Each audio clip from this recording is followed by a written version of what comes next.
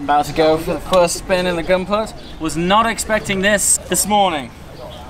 Also, we got ourselves a 4-point harness here, which adds to the drama like tenfold.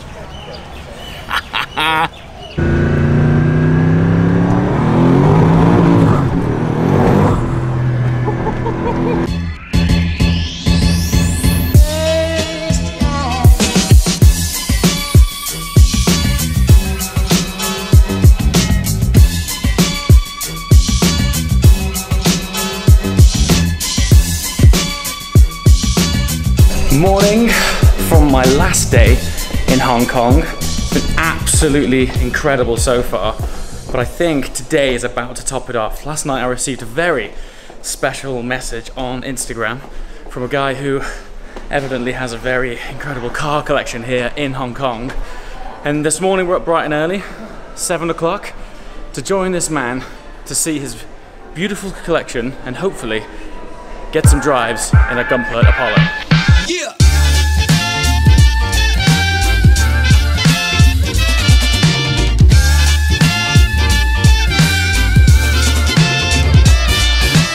Singing this song, I see I was wrong. To chain you down, I was the clown. I'm singing this song, I see I was wrong. To chain you down, I was the clown. I know now what you're all about. I've had the time to run out. I played for the touch of your hand.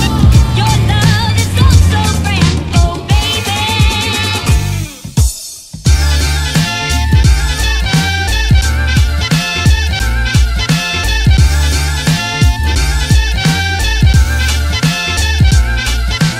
All right, I've made it down to the Apollos, and once again it's also been organized by Supercars of Hong Kong. And this is Addy. Hello. The man responsible for that fantastic account. Dude, thank you so much for everything so far. Pleasure. It's been amazing, I'm happy man. for you to Thank join Thank me. you. We've only been here a few days and you've just made it really special, so thanks a lot. Thank you. But tell us a little bit about what's happening right now. As you see, we got Yeah, man. not one, two Gumperts. As if one is not enough, Yeah. double Two. the fun. Yeah. And the one at the back's pretty special because it's an N. It's an N, Apollo and N. it's a one of one, the Yeah. only one, happily in Hong Kong. Yeah, So and so from what I've seen, aesthetically it's fairly similar, but they've upgraded the interior to a digital dashboard. They have, which they have. looks immense. Such a small tweak has made such a big difference. huge difference. And I think we're gonna get the opportunity to go for a spin in one. Let's Hit it, man. Let's do this. About to go for the first spin in the Gumpert. Was not expecting this morning. Also, we got ourselves a 4-point harness here, which adds to the drama like tenfold.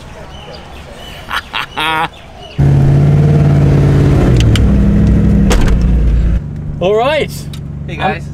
I'm with Norman. This is the fine gentleman that has invited me down to experience the Gumpert. And there's also something significant about this man in that you bought the whole Gumpert program. That's correct. Yeah. We actually bought the car first. Okay. And then, back in 2012. Yeah. Without actually seeing the car because we read about its record run and Nürburgring, Yeah. Top Gear track, and so forth. And then when it came 2014, we understand the company was in liquidation. Okay. A friend of us told. And then what happened was next thing, okay. Are we able to take it up? Okay, Yeah. we did. Great. So that's what we did. We bought the company, Yeah. bought a new factory, Okay. and then hired the best of engineers that there are in Germany Yes. and now in Italy to reproduce the car. So the car's now being built in Italy. Right. Actually, we have two factories. One Okay. in Germany and one in Italy. Nice. Yep. Okay, cool. So last Geneva, I saw the launch of the Apollo Arrow. Yes. So that was your guys' work. Yes, that's out of Germany. That's where. Out of Germany. Yeah. And you might be giving us a little insight into something special that's coming later on in the year. That's right. As some of you may have read from the Yeah. magazines, we have now teamed up with an Italian company. Yeah. So the car is going to be even more radical from the one that you saw in Geneva. Even more radical than that. Absolutely. Because the last Geneva, the Arrow was one of the best looking cars there. It looked fantastic. And you're taking it further than that. It's completely epic. The new car, it's 90% different. Different. From the, different. I can't wait to see that, man. And I'll show you a preview of that prior to the actual release. Fantastic. Thanks a lot. So we're targeting to release that car at Goodwood. Wow, okay. You're going to hear and see about it. Fantastic. And it's going to storm the Can't industry. wait, man. Yeah, you're going to love it. All right. Let's go for a ride, shall we? Let's hit it. So, Wow.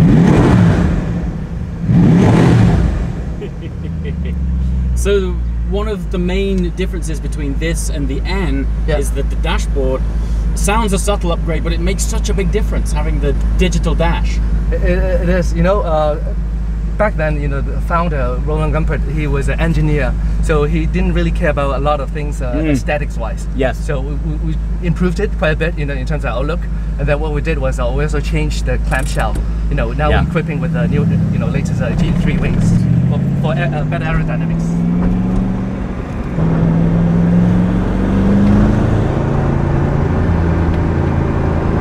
Basically, we are sat in a carbon tub. That's right. It's actually really comfortable. It's nice. Well, the thing is, you have a pretty good physique. That explains a lot. But it's, you know, it's not bad. I'm not thinking I need to move anything. It's sort of, its fundamental driving position's quite nice. It is, absolutely. It really has that emotion when you drive the car. You feel you're so close to the ground, you can feel every thing that the road dictates. But what's really nice about sitting into a tub is just, it's such a sense of occasion, even before you've started it. Putting on the harness, feeling that you're sat in carbon is such a great experience. It is a whole experience. Yeah. It's really, really cool. I mean, aesthetic-wise, just not so good, but driving-wise, it's pure, right? It's absolutely pure. I mean, there's no fancy technology like the hybrid, you know, electric stuff. It's just engine, chassis. It's just you in the car. Which these days is quite rare. Very rare. A lot of driving aid, which sometimes, you know, you don't know what to think about.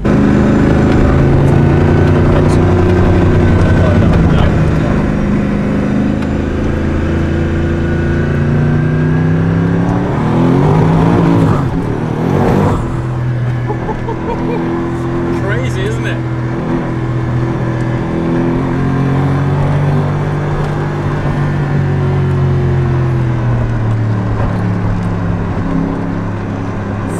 Just hopped out of the Apollo S, and now we're in the one-of-one Apollo N, and this is Bailey, and Bailey is very kindly taking me out in this car, and this is the one that we were talking about earlier where they made the upgrades to the digital dash. The digital dash. Big step forward compared with the old one. Race mode. Oh man, that's so cool. So tell me a little bit more about this car and what's different over the S. We launched this car in the last Geneva Auto Show, together with the new Aero. So this is basically the successor of the Apollo S. So Apollo S was officially crowned as the fastest car on the Nürburgring, and as well as the top tier track. Wow. Then so this is the N for Nürburgring special version. Okay, cool. That we try to make the difference. Ah, so it's N for Nürburgring. So you've done digital dash upgrade, more downforce? Right, absolutely. So more downforce to this car, and the wing is huge. More horsepower to this car as well. More horsepower. So how many horsepower is this one? So this car can pump up to close to be 900 horsepower. Wow. Yeah, and the S was crazy, but this is more? Much more. And this is 950 Newton meter of torque. 950 Newton meters. Yeah. That's unbelievable. Yeah, it's quite a fast machine. Fantastic. We have a new gearbox, a new transmission to this car. Yes. So it differs from the Apollo S. Okay. So this gearbox, a 7-gear sequential. Okay. But it was used for the Koenigsegg gearbox. That's why the first gear is very long. That's so cool, man. Smoking, I smoke, I'm shooting my coat. I'm drinking, I drink, I'm heading down the thing. But nothing drives the thoughts in my mind. We fought and fought, but I was so blind. When you're not here under the shadow, have you condemned me to this kind of hell? What are you really trying to do? Is this all just about you, baby? So last week, before I came here, I put out a message on Instagram saying that I'm coming to Hong Kong. Anyone want to meet up or recommend anywhere I can go? So many people said here. So they were like, if you can go to this car park, try your best to go to this. So here we are. Okay. Yeah, this is the modified by Writer. That looks really good. Okay. I have another Gumpert here. Yeah. 2 Gumperts. So I'm seeing 4 Gumperts in a day here. Just hopped out of the crazy Apollo N. Not 2, but 4 Apollos spotted this morning. Had the privilege and honor of being able to passenger in 2 of them. But now we've been taken down to this underground car park. Now, guys who watch my channel regularly will know that I typically don't come from a car spotting background. But when the content of the car park looks like this, I gotta share it with you.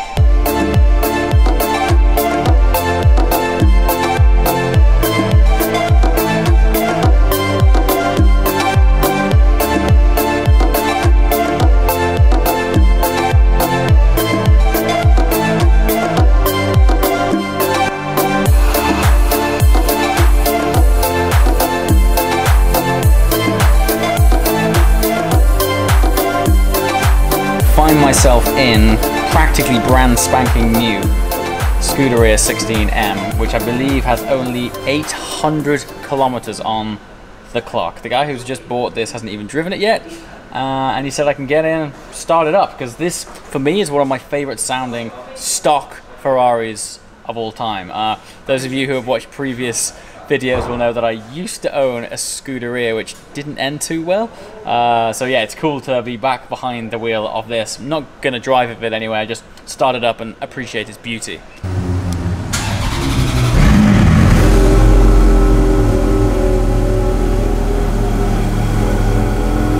Look at that.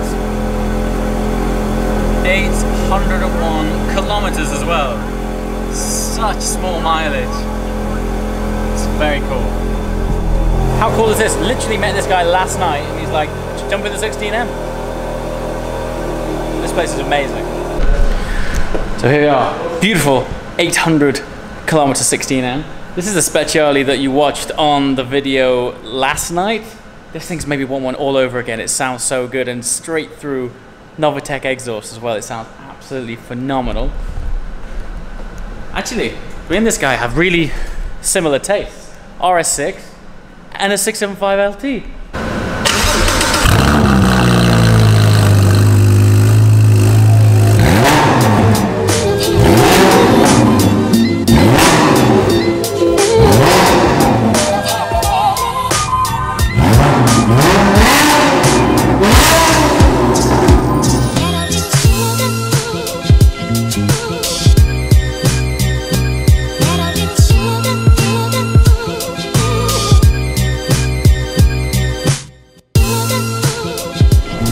Back to evening time. Saturated myself in cars and in the last few days. Change your clothes, we're gonna hit the town, go on a boat.